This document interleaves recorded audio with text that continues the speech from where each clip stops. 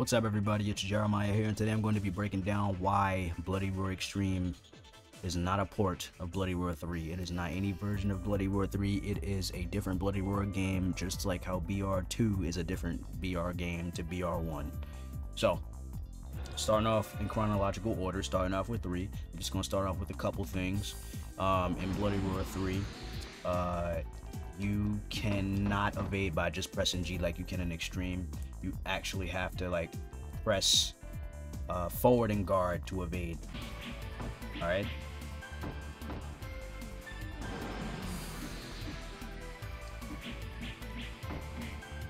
Alright, I've proven my point. I don't gotta be perfect with the dodges. I'm just trying to, like, you know, show off the important stuff.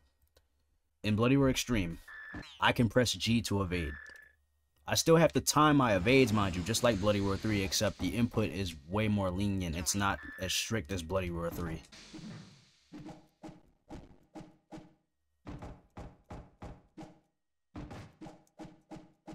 Alright. So that's the first thing. That's the first difference. Those are like the first key differences between Bloody Roar 3 and Bloody Roar Extreme. Now, I'm not going to list down every single thing because there's a lot, okay? And trying to explain it is a little difficult, especially when I'm playing 2 games at the same time. You know what I mean? I'm not editing it like in a certain way to where like it's perfectly scripted and structured. But we're going to go back to Bloody Roar 3 now. All right, perfect. Okay, so what I'm going to do is air recover. And I'm going to try air recovering in 4 different directions. In Bloody Roar Extreme, you can do that, but in this game, you can't. All right? Now watch.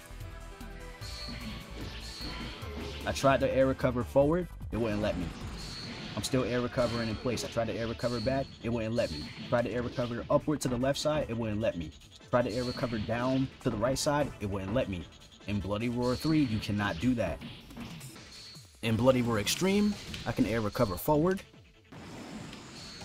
I can air recover backward. I can air recover upward to the left. And air recover downward to the right. Okay. Another thing is that when you air evade after you air recover in Bloody Roar 3, you can't press up in G or down in G or back in G to air evade. You have to press forward in G to air evade after you air recover. Watch. Alright, see right there, after I air recovered, I had to press forward in G to evade. In the air. Not evade on the ground, but in the air. So in Bloody Roar Extreme, if I were to do that, alright, here we go. Alright, in Bloody Roar Extreme, if I get knocked in the air and air recover, I can actually evade just by pressing G. I don't even have to press a direction. Like, that's me just pressing G. I can turn my camera off just to show it to you guys. Watch this. He's gonna launch me in the air. Hold on. Alright, air recover, air evade. I just pressed G. I didn't even press a direction to do it. In Bloody Roar 3, you have to press forward in G to air evade.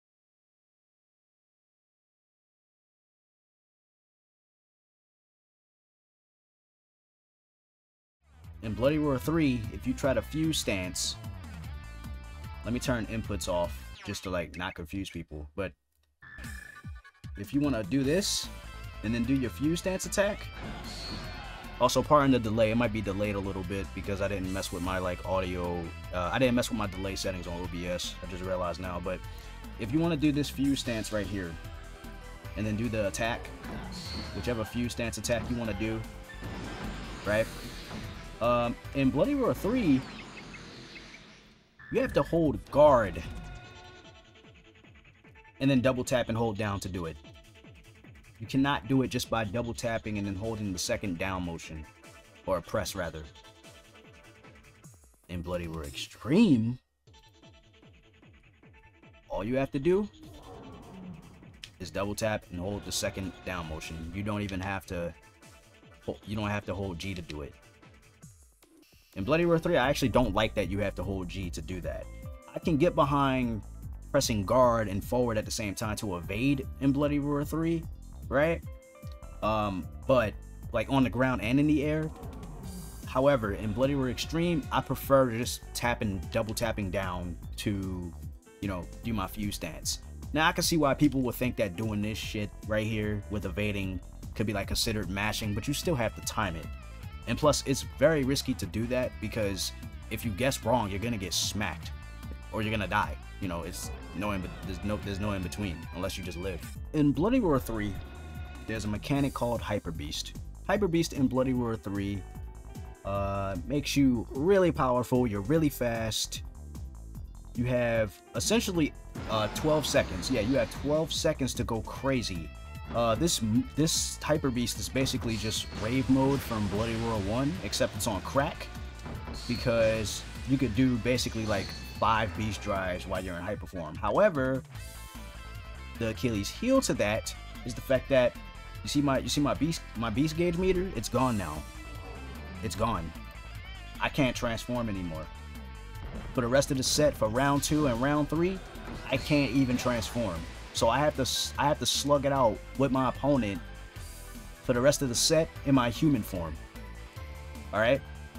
So that's why Hyper is pretty weird or just bad in Bloody Roar 3. Nobody really uses it too much. It's best to use it in the last round, if anything, especially if you're in the advantageous state, like if you're winning the set. In Bloody Roar Extreme,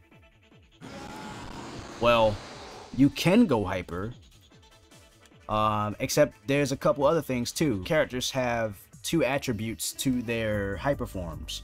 Like, for example, you see how Shenlong's freaking light guard didn't even break from that heavy normal that Long just did? That's one of his attributes. His light guard has heavy guard properties, so he's safe from heavy normals. His guard negates them in his hyper form. But in human, you know, his guard broke. In Beast, his guard broke. But in Hyper, no. Shenlong also has any cancel point in his hyper form,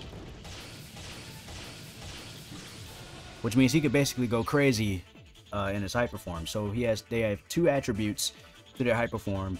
And another thing, if you go hyper prematurely, you sacrifice your health.